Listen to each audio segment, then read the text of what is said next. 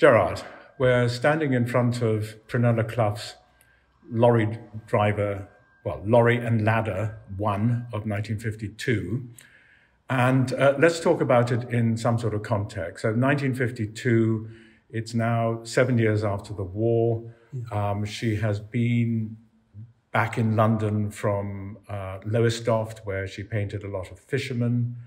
And here it is, a very, very utilitarian painting, an oil on canvas. Yeah. During the war, Prunella spent a lot of her time, as she put it, grafting away, working. She was a mapper for the civil service, was part of her war effort. And also she was a designer. So she understood the world of work, and she was always interested in labour and work. And this was painted at a time when Britain was being rebuilt. There's a lot of redevelopment, regeneration going on. So this is a painting concerned with work, concerned with labour and the reconstruction of Britain. She doesn't consider the driver as a character or a personality, bottom right-hand corner. He's much more angular, treated in an angular fashion, in an almost semi-abstract manner, like the objects of his labour, like the accoutrements, the ladders and the bits of scaffolding, the rope in the back of the lorry. So, in a sense, workman and lorry are united and painted in a similar style. The colours are very muted. That's right. So was there a lack of paint in 1952, or I don't think that would have been the point. Prunella is a colourist. Yeah. We know this from her later works and everything else. She knows the value of colour, but I think here the colour is muted. It's utilitarian, as we were saying.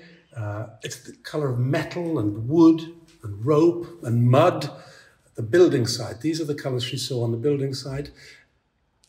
It's Britain in 1952. Yeah. It's muted and it's grey. And it's dull.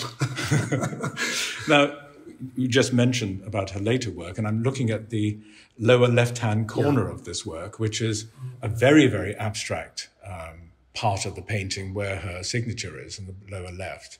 Yes. It seems to be... You can see all the seeds of what she gets up to later on, this formalised laying out of the objects, and with a kind of a clarity of purpose.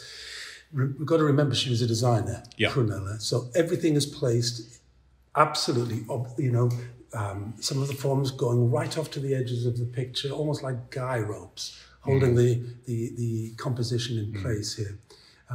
And the imagery hovers between abstraction and figuration. And this is the area where Prunella excelled. It's almost as though she sees an abstract shape in something formal and something naturalistic, and at the same time in something naturalistic she sees something abstraction. It's a little bit like Victor Passmore of the late 40s when the paintings of the Thames go into more abstraction. Yes, that's right. So it's a sign of things to come.